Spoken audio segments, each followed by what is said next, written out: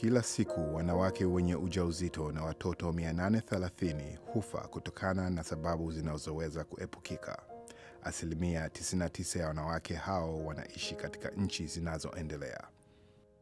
Zaidi ya robo ya vifo vyote vya uzazi vinatokana kwa sababu ya upotevu wa damu baada ya mzazi kujifungua.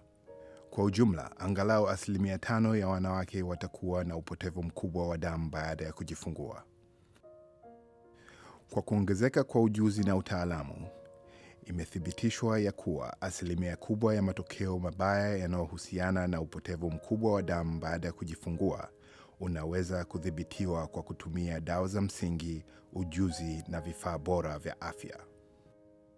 Kwenye video hii fupi, tunapenda kupitia hatua kadhaa ambazo zinaweza kuchukuliwa ili kuboresha matokeo ya uzazi salama na kuepukana na upotevu mkubwa wa damu baada ya mzazi kujifungua.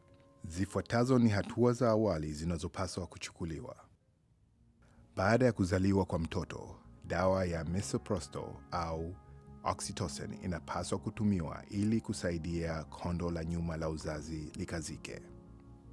Lazima kondo la nyuma litolewe lote kwa ukamili na kuchunguzwa.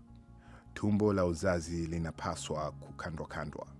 Ikiwa damu inavuja kwa wingi, uchunguzi wa kina ufanyike mara moja kuhakikisha hakuna vipande vya kondo la nyuma vilivyobaki ndani ya tumbo la uzazi.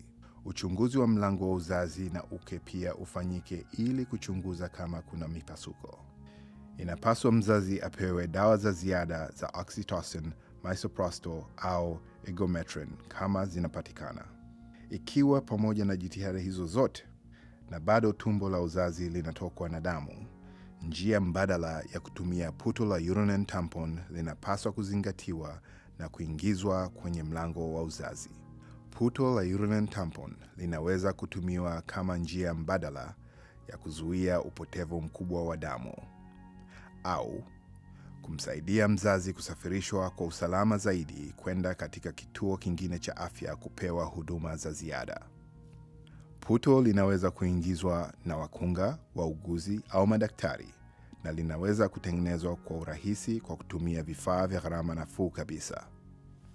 Ni muhimu sana kwa watoa huduma za uzazi bora kujua wakati wa kutumia na namna gani ya kuliingiza puto la uterine tampon. Vifaa vya kutengenezea puto la uterine tampon vinapaswa viwe karibu ili kuwezesha kutengenezwa kwa haraka linapohitajika. Ifuatayo ni mfano wa vifaa kadhaa vinavyoweza kukamilisha mfuko au kit ya kutengenezea puto la uterine tampon.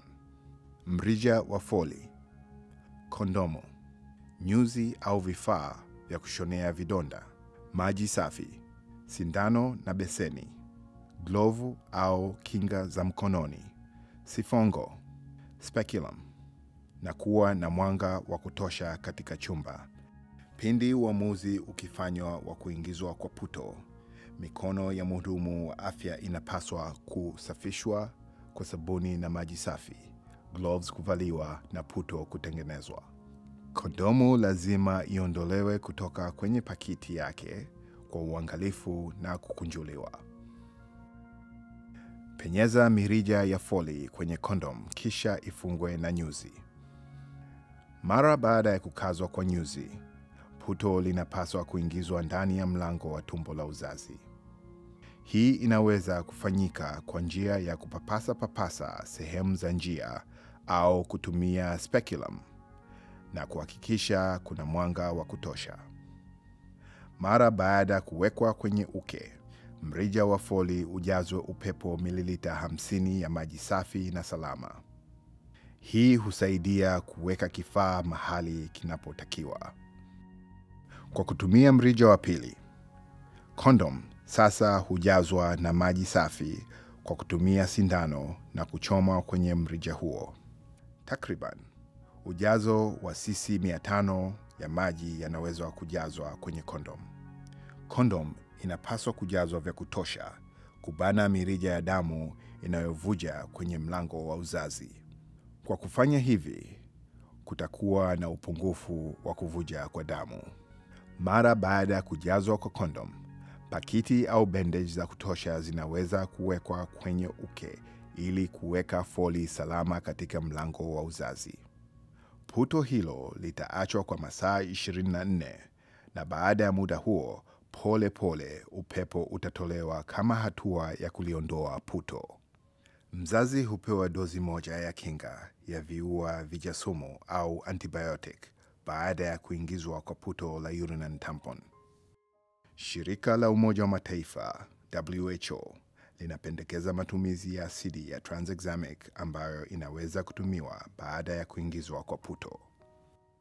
Hata hivyo, mgonjwa lazima aangaliwe kwa ukaribu mara kwa mara ili kuhakikisha kuwa damu imeanza kupungua na kuacha kuvuja. Hii ina maana kumchunguza mgonjwa vipimo na kumchunguza kwa ukaribu zaidi. Maisha yanaweza kuokolewa kwa kutambua yafuatayo: mzazi katokwa na damu nyingi baada ya kujifungua, utumiaji wa dawa zilizo sahihi kuboresha afya ya mama mjamzito, na kwa kutumia kifaa hiki kupunguza upotevu mkubwa wa damu. Tukisimamia vizuri taratibu za kuzuia upotevu wa damu baada ya mzazi kujifungua, tunaweza kupunguza vifo vya wakina mama wajawazito.